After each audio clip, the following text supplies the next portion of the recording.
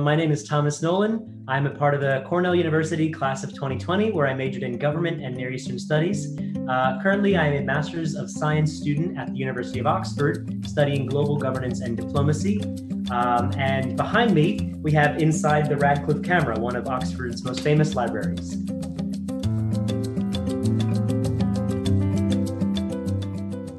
My experience with the Pro Seminar on Peace Studies course, offered with the Peace and Conflict lecture series, was one of the most impactful learning experiences that I could have had in all of undergrad. I would honestly say the origins of my interest in peace and conflict studies would have to do with my family's history with the topics. So my stepmom was raised in Northern Ireland during the Troubles in County Derry. I think hearing her stories growing up and the way it affected her family very much gave me this sense of wanting to learn more about the protection of civilians or impartial actors that are caught in between conflicts.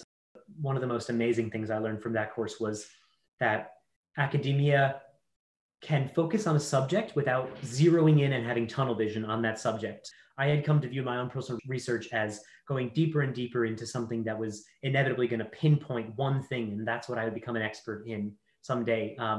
But the lecture series taught me that that's definitely not the case with academia. Peace and Conflict Studies lecture series brought academics from such diverse backgrounds, some doing peacekeeping at the UN, some doing military invasions in X country, some doing war financing, some doing just general political economy of developing states.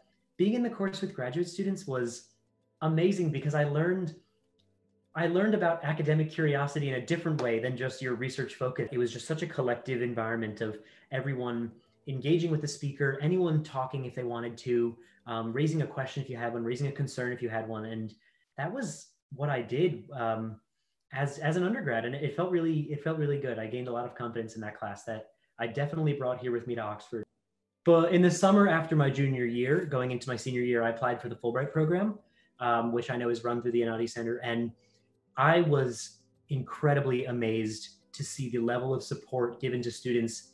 I think that that's something most universities don't get, is staff actually on hand with the express purpose of helping you win a scholarship like that. And I ended up winning the Fulbright. I was fortunate enough to win the Freeman Prize in Peace Studies through the Reppy Institute, run through the Einaudi Center, which was extremely helpful in funding my studies here at Oxford. What I would have to tell current Cornell students, whatever level they're at, undergraduate, graduate, is apply. Whatever it is, whether it's Einaudi Center, whether it's another fellowship or job or whatever that's promoted through the Einaudi Center, look at it and apply.